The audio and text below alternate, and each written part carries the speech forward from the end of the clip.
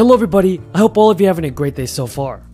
Here's your fourth stimulus check update and news report. But all kidding aside, the good news is we forget the bad times. That's the good thing about we Americans. We're always optimistic.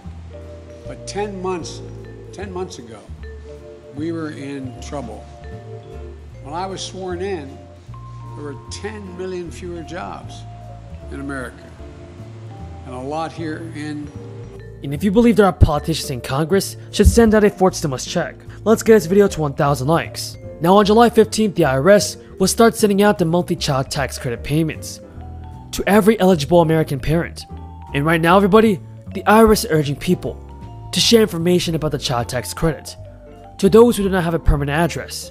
By doing so, you help make sure that eligible people receive the payments they're eligible for. You can share the information about the portals with them so they know about the programs to help them file a tax return. According to the IRS, roughly 39 million households in the United States will automatically get these payments through direct deposit, paper check, or debit cards. The tax credit isn't anything new though.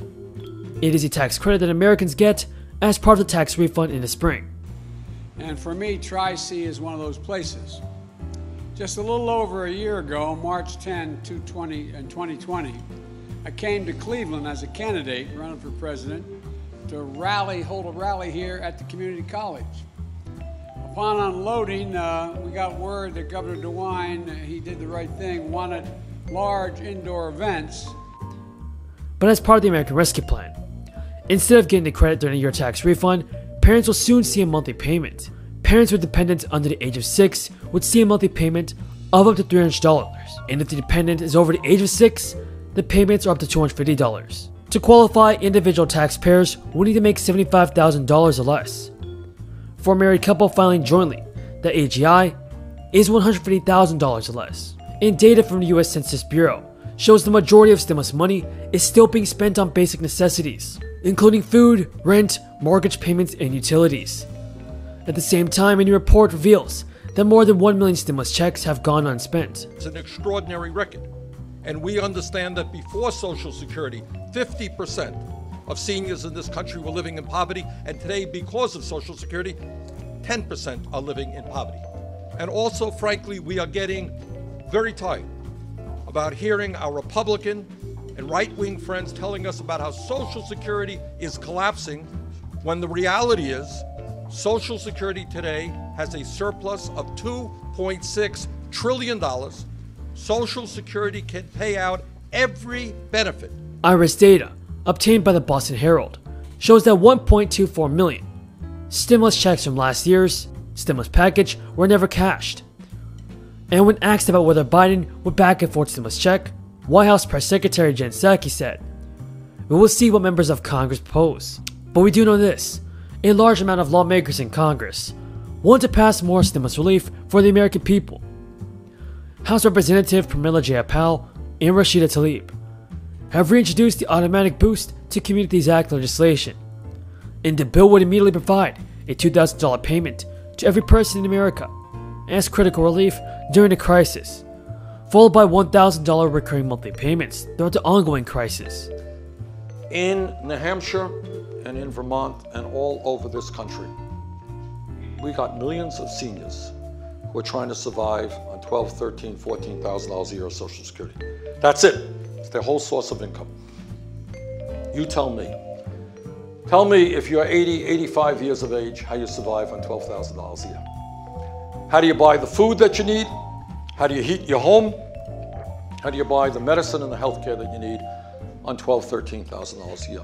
It is called the ABC Act, and it will be funded directly from the Treasury with no additional debt, issued by minting 2 $1 trillion coins and additional coins as necessary. $1 trillion.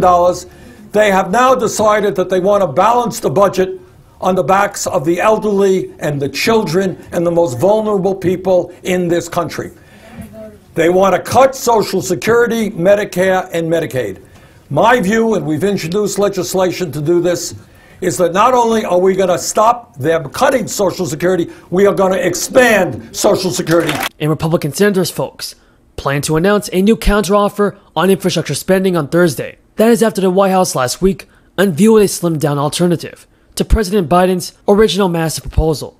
I just want to take this opportunity to congratulate Social Security Works for all of their efforts in making sure that we are not going to cut Social Security, and in fact, we're going to expand benefits for the millions of people who desperately need it. Let's say you got your stimulus check based on your 2019 tax returns, but then you filed your 2020 tax return after you got your check. Based on your earnings, you could get more money because your income dropped. For example, people are eligible for plus-up payments if they made less money in 2020 than 2019. Fast Company reports that the IRS will send you an extra payment once it knows about your income changes. The Washington Post also reports that Congress added the plus-up payment to make sure that the IRS could deal with backlog of tax returns amid the crisis. According to the Washington Post, aware of the backlog at the IRS, Congress gave the agency the ability during the stimulus relief round to circle back and essentially top off people who were shortchanged because the tax situation changed in 2020. And members of a powerful congressional committee are calling for additional rounds of economic relief from the federal government for families still struggling during the crisis. The third round of stimulus relief squeaked through Congress thanks to a budget loophole when it failed to find bipartisan support. Since that time, numerous Republican governors have refused federal unemployment insurance benefits, arguing they encourage people to stay at home and collect money instead of getting back to work. Fortunately, lawmakers can use the budget reconciliation process again to pass more relief payments. And when asked about stimulus checks earlier this month, White House Press Secretary Jen Psaki said, "We will see what members of Congress propose." Now, the government has already issued 3 direct payments since the beginning of the crisis. In the latest round of stimulus checks, the U.S. government said it sent roughly 159 million direct payments to households, with a total value of $376 billion. Now folks, that is all the news in this video. If you guys found this video useful and helpful, do not forget to subscribe to my channel and give this video a like. CEOs used to get paid 35, 36 times to the average employee, and they should get paid. Now it's over 370 times more than the average employee. As my mother would say, who died and left them, boss? No, I'm serious about it. Now, so you got over 50% going to stock buybacks. And the other percent, I think it's 42%. Let me see, 56, it's 40, no, it's 38% goes to dividends, which is reasonable. But here's the point. After all is said and done, that leaves 8% of that $1 trillion for research and development, salaries, new product, new enterprises, new initiatives, 8%. I come from the corporate capital of the world. Literally, more corporations are incorporated in the state of Delaware than any place in America. Combined, all the rest of the corporate registrations combined don't equal what's in my state.